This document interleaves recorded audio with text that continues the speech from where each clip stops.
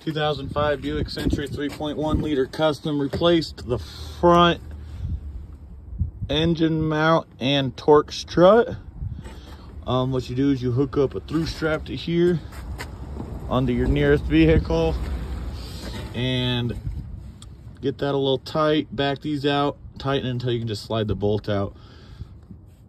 Slide this bolt out, 15 millimeter.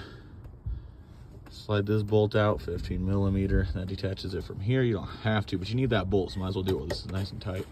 These were fun. I thought they were bad from factory, but I don't know. I guess they're just tight like that. You can see I had to beat them down a little bit. Obviously, that's why my finger's bloody. But these are 13 millimeter bolts. Delete these out, and these two whole mounts just come straight up and out.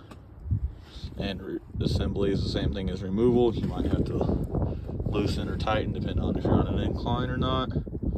That's that.